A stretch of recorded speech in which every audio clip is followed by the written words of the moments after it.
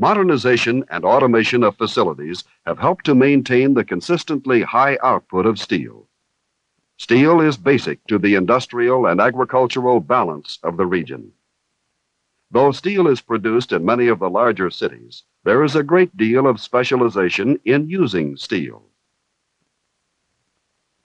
In Detroit, for example, steel is used almost exclusively in the manufacture of automobiles and other motorized vehicles.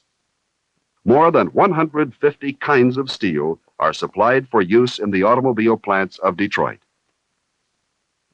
In addition to steel, modern automobile manufacture requires electrical devices, glass, rubber, paint, and fabrics. These are mainly supplied from specialized factories in communities in and around Detroit.